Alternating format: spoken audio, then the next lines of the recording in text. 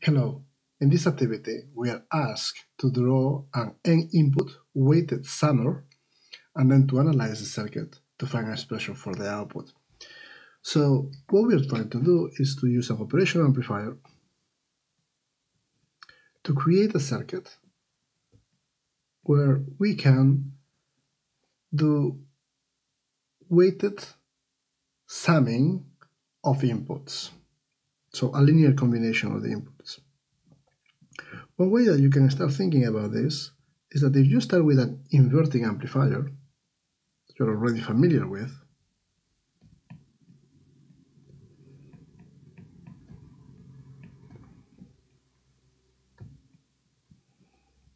and you think about superposition, this is the first input, R1, what is the output? Well, the output is going to be minus RF over R1 B1.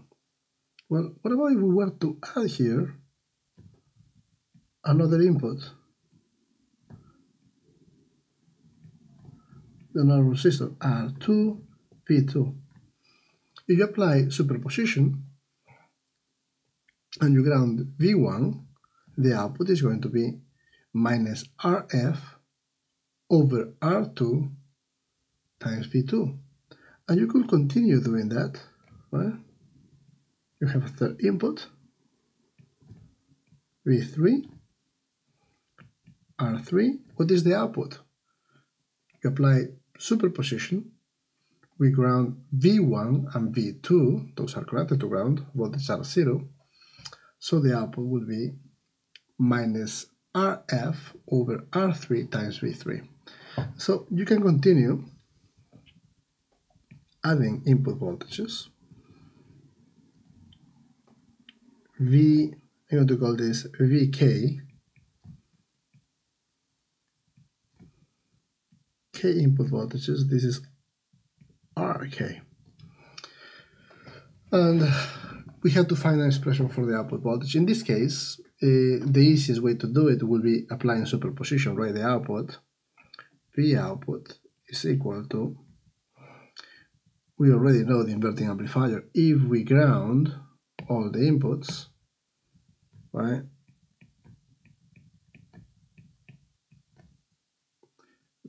This will be minus RF over R1 times V1. So minus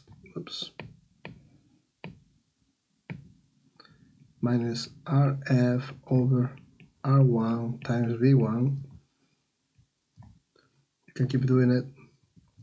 You ground V1 and you apply it for V2, RF over R2 times V2 minus RF over R3 times V3, and you just keep going, minus RF over RK times VK, or minus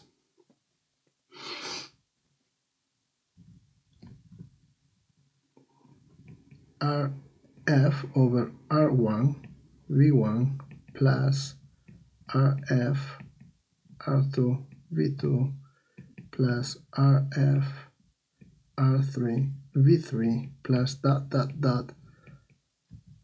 RF over RK times VK. And so that's applying superposition. Now, I want to make sure that we are also able to analyze the circuit using the general strategy for analysis of operational amplifier circuits that we have been using.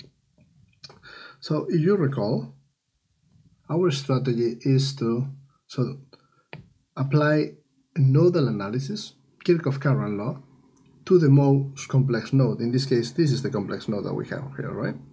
This is it. Vn, the node at the inverting input of the operational amplifier. And then if we have a negative feedback, we can equate the Vn and the Vp, the voltages at the inverting input and the non-inverting input. And for that, remember, we need to have negative feedback, meaning there needs to be a path from the output back to the negative input. So you need to check that. Checks. So let's go ahead and do this analysis. If we apply Kirchhoff current law, we have the sum of the currents leaving the node is equal to 0. I'm talking in this case about the node Vn. Okay, so let's do the analysis there. So we have the current leaving this way, which will be Vn minus V1 over R1 plus, we have the current leaving this node, Vn minus V2 over R2 plus the current leaving this node,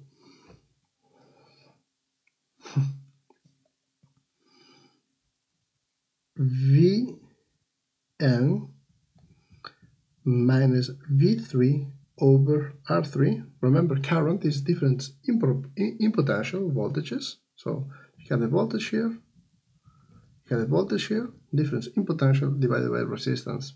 Okay, plus the current through this branch here, right? That plus that is equal to Vn minus Vk divided by Rn plus, there's one more, and is the current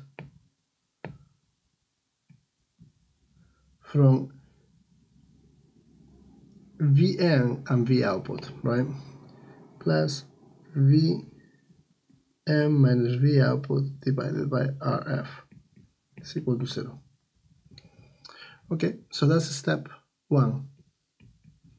Our second step was that if we have negative feedback, we have Vn is equal to Vp, meaning the operational amplifier adjusts the output voltage as to make the voltages in the inverting input terminal and the non-inverting terminal very close together.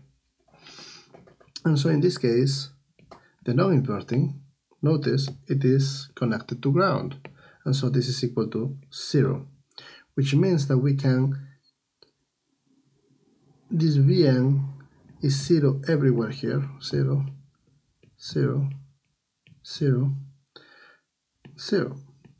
And so what you find is that you get the only output is here, you get V output over Rf is equal to the other expression that you have there, that is minus 1 over R1 times V1 plus 1 over R2 V2 plus 1 over R3 times V3 plus that 1 over Rk times Vk. Or if you multiply these two, cancel here, you have Rf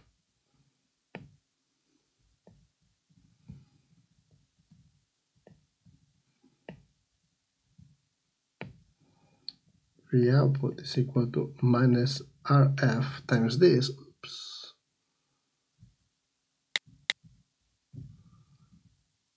and you get the same expression as before, right? So we can either express it like this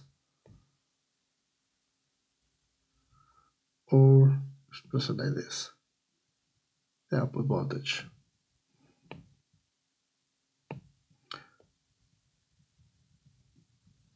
So again, this circuit enables you to do linear combinations of the input voltages, and you basically scale them by the different R's that you have. Now, if all of them are the same, you are just adding them together.